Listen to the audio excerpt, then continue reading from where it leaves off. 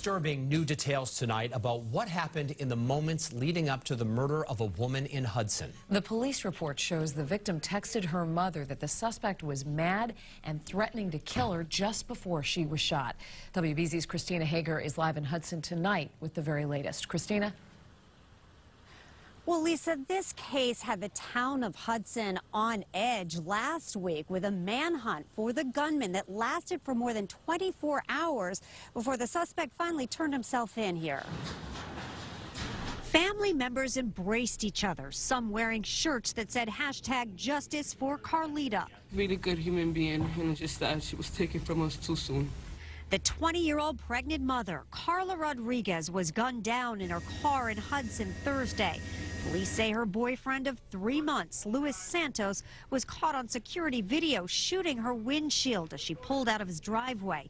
And now we learn even more disturbing details. First, from an interview with the victim's mother here at the Hudson Police Department after it happened. She said Carla was pregnant, and her relationship with Santos began to deteriorate after they learned of the pregnancy. On the day of the murder, when she didn't feel safe driving home from a doctor's appointment, Rodriguez called Santos for a ride. During that trip from Worcester to Hudson, her mom says Carla sent her a series of frightening texts.